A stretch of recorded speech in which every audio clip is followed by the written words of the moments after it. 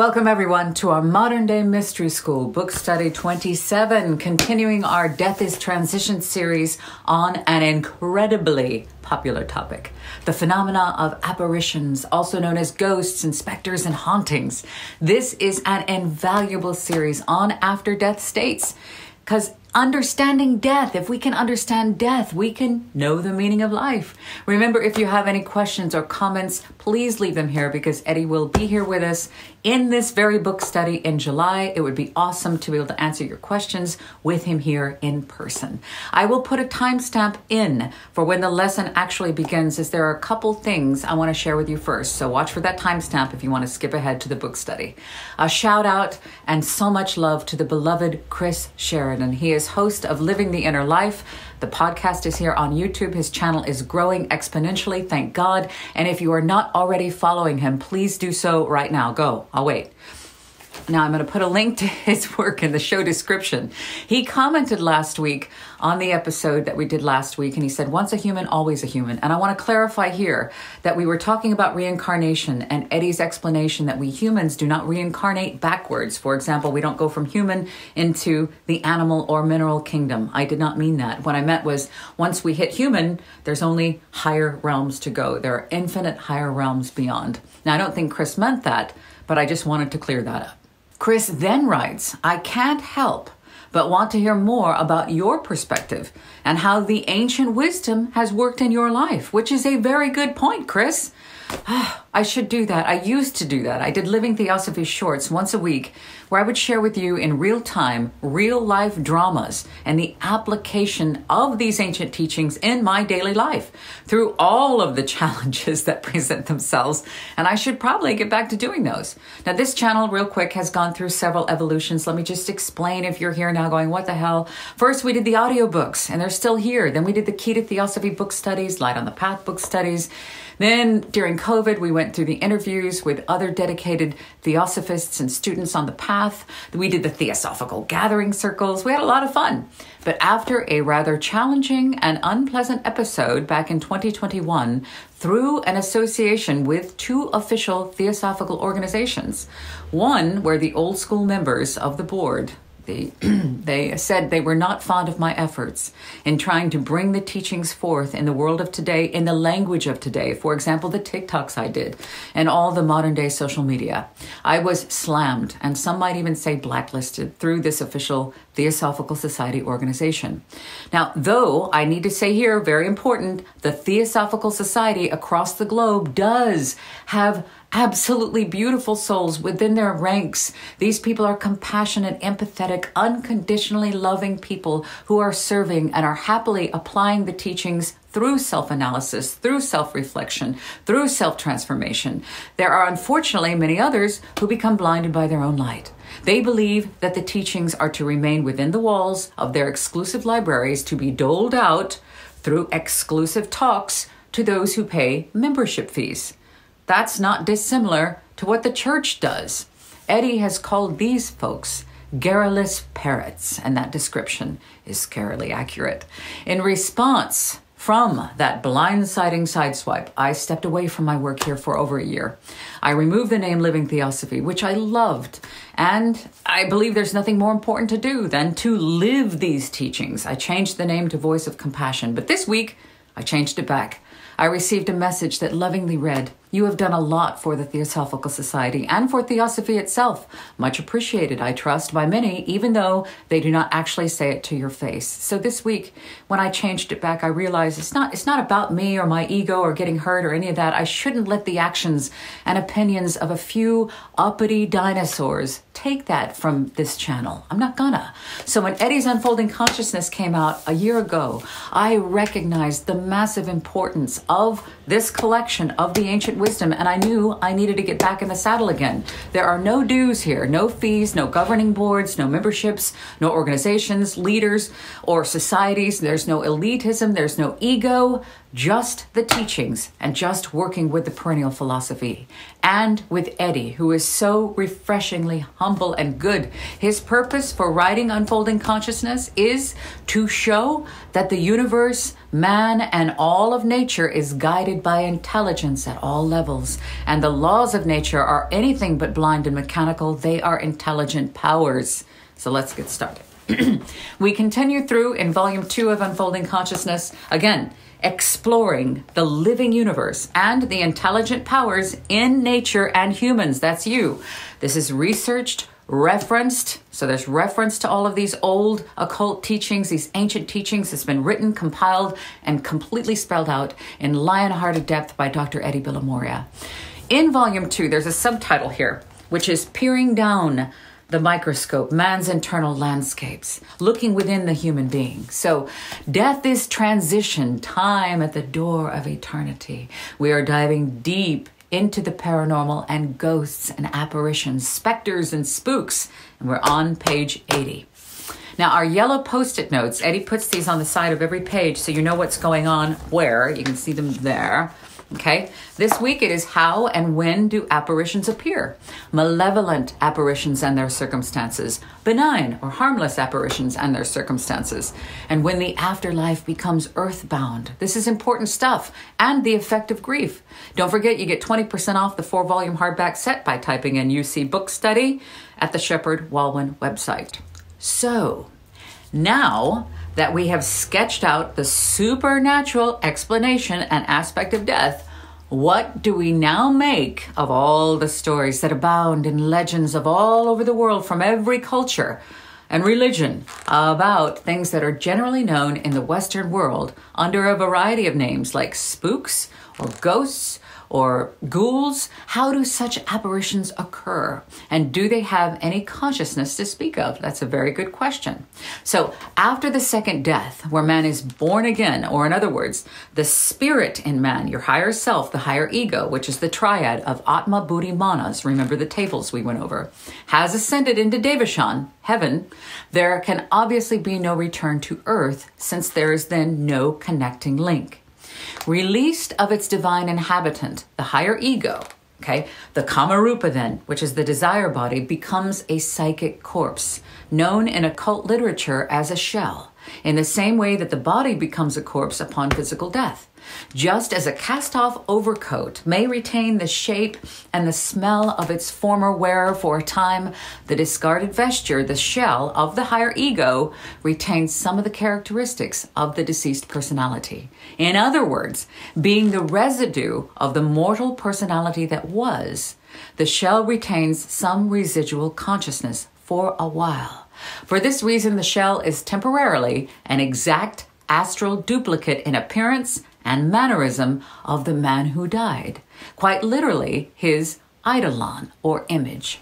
Left to its barely there semi-senseless self, the discarded Kāma-rūpa, the desire body, of the human being, the shell, subsequently degenerates when its residual psychic energies have evaporated, at which point its components are then recycled back to the psychic planes of the universe. In the same way the physical body dies when it dies, the physical energies are spent and the debris of the physical corpse changes back into the physical plane, the material plane, earth. However, when the discarnate, which means one who does not have a body, when the discarnate man is still strongly earthbound, for example, unable to loosen his earthly ties to persons, places, and possessions, the shell can hover in the terrestrial atmosphere and sometimes appear as an apparition. Now, seance room phenomena or mediumship demonstrations are due to the artificial activation of the shell by the vitality of the medium or those sitting in the audience before the former has had time to disintegrate. We'll say that again. Seance room phenomena are due to the artificial activation of the shell by the vitality of the medium, the life force of the medium, or those in the room, before the former has had time to degenerate. The overriding principle is that the time span of the Kāma-rūpa, this time of this existence, and subsequently the shell, depends entirely on the sensual, pertaining to the senses, sensual energies of the man during life. In other words, the extent to which his thoughts have energized and fueled his desire nature, which, if not fully satisfied or exhausted during physical life, will have to expend its pent-up energies after death. So again, The length of time that a Kāma-rūpa or desire body is earthbound depends entirely on the sensual energies of the man during life.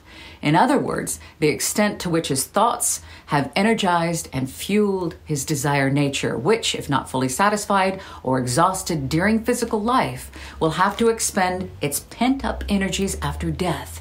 If the man has turned his thoughts towards a higher existence and loosened his grip on satiating his desire nature, then the shell may exist for a short time before disintegrating and releasing the immortal triad, which is Atma, Buddhi, Manas. But if forcibly drawn back into the earthly sphere, the spook, so named, may exist for a period greatly exceeding its natural existence in the Kamaloka. There are essentially two ways in which this can happen.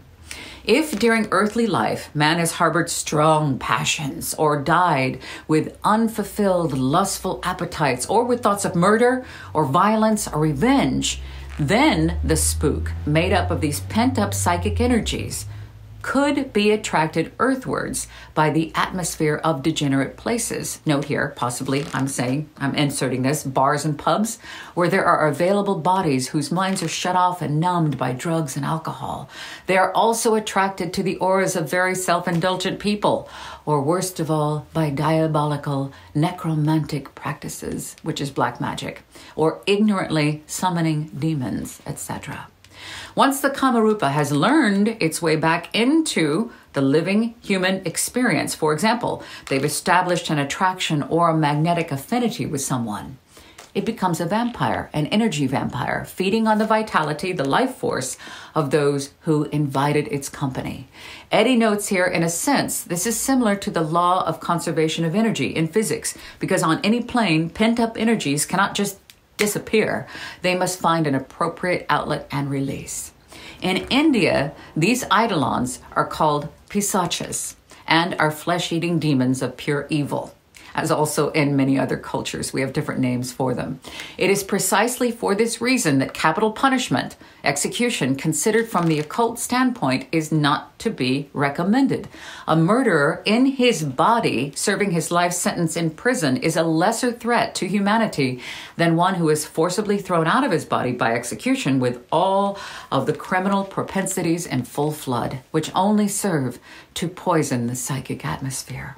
The other case is that of a perfectly good and upright man who has suffered a sudden, invariably violent death in the prime of life, one that can instinctively feel that because such a man has not lived his allotted time span, the Kāma-rūpa will be charged with unused psychic energies and affinities and attractions of all kinds to things left undone or to family ties left behind. The Kāma-rūpa may then be drawn down into the terrestrial, the earthly atmosphere by the excessive grief of friends or loved ones. Such a ghost, though quite startling to see, is harmless and benign. There have been many reports of soldiers who were killed in World War II whose apparitions later appeared in their homes. You have heard of these stories. Their surviving colleagues have reported that when mortally wounded, many a young soldier would have cried out for his mother at the moment of death. For example, at the Battle of Normandy, that's D-Day, June 6, 1944. It is not difficult to envision that a strong, emotionally charged final thought of a dying young man towards his home and his mom, reinforced by the mother's own constant, unconditional loving thoughts towards her son on the battlefield, would result in a materialization taking place, unsurprisingly, in the bedroom of his former home. Such cases are substantiated in a book called In Times of War, Messages of Wisdom from Soldiers in the Afterlife, which documents conversations with soldiers who claim to have been near death or killed as a result of war. Many individual cases bear witness to the fact that soldiers who died suddenly sometimes appeared to loved ones with comforting messages to the effect that they were okay, that they're fine now. There are also noteworthy extracts from case histories known as the Wickland scripts, including apparent communications from the American businessman, real estate developer, and investor John Jacob, or Jack Astor IV, who drowned in the Titanic disaster, reflecting on what he then realized, that his life had been self-serving instead of devoted to serving others. It seems that our knowing nothing about the possibility of after-death states of consciousness results in unnecessary difficulties during the transition to afterlife. It's important that we know this stuff. This view is supported by the British psychologist, parapsychologist, and author David G.J. Fontana, who possessed evidence to suggest that those who experience sudden death or have no belief in an afterlife may remain earthbound, that is, still attached and attracted to the material world, unaware in some cases that death has even occurred, and they're resentful at people coming in and enjoying their old home and their stuff. Again, evidence suggests that those who experience sudden death or have no belief in an afterlife may remain earthbound, that is, still attached to the material world. In some cases, unaware that death has even happened. And they're resentful. They're pissed that other people are in their home and playing with their stuff. It is said that such earthbound individuals may be responsible for poltergeist and perhaps other hauntings, and possibly for influencing the thoughts and behavior of vulnerable people. For this reason, however hard and difficult it may seem, occult science counsels that overwhelming and extended grief beyond the natural course of bereavement is selfish because it holds back the departed from their onward journey towards heavenly or devashanic realms. The real tragedy is solely for those left behind in their personal bereavement and loss. This grief is not for the newly departed who has been, except for exceptional circumstances and rare circumstances, freed from all sorrow and pain, though temporarily. Now, I'm going to put a note here, this is from me, that it is true that both grief and guilt, who are we thinking about? In grief and guilt, we're thinking about ourselves. They are selfish emotions. They're natural, but they're selfish if we think about them. Paramahansa Yogananda says, of course, we would not be human if we did not miss our loved ones, but in feeling lonesome for them, we don't want selfish attachment to be the cause of keeping them earthbound. Extreme sorrow prevents a departed soul from going ahead toward greater peace and freedom. However, it should be noted carefully that not all materializations are the handiwork of the Kāma-rūpa, the desire body. There are many other factors and phenomena at play, like the linga sharira, or the physical etheric double, or we call it the astral body as well, and the Māyavi-rūpa, which is the non-physical, the thought body or the dream body, created by the power of thought, which is also called Kriya Shakti. The Māyavi-rūpa is composed of the principles of thought, lower mind, and desire. And these account in many cases for deathbed apparitions, especially during crisis. So next week, we move on to photos and pictures in support of ghosts and specters and the afterlife. Yes, please. Yes, please. We move forward in Death is Transition, Time at the Door of Eternity, in unfolding consciousness, exploring the living universe and the dying universe in this series. Exploring the Living Universe and Intelligent Powers in Nature and Humans, written and synthesized by Dr. Eddie Villamoria. How I love this, how important these teachings are. I cheekily say the modern day mystery schools, which has been used by other people online, but that's fine because this is what was taught within those mystery schools. It's not a mystery anymore. I can't think of anything more important to do. There's no other important subject or text. There is nothing more important for we humans to do. For understanding death, we can learn the meaning of life. The study, digestion, and application of these ancient teachings has changed my life exponentially, and that's what I do these book studies for. And I'm going to take Chris Sheridan's brilliant advice to heart, and I will share how I use them and how they help me in future videos. So thank you, Chris. If you have any questions or comments, please, please, please leave them. Eddie will be here with us in July. It would be wonderful to answer your questions directly with him here. Remember the UC Book Study code, UC Book Study, type it in, save 20% on the Shepherd Waldman website. These book studies are all about you. You are the reason I am here every Sunday, because if you can understand them and they resonate with you, they will change your life as well. It helps get these ancient teachings out into the world. If you like, share, and subscribe. So I appreciate you. Thank you so much for being here. I love you. I'll see you next week.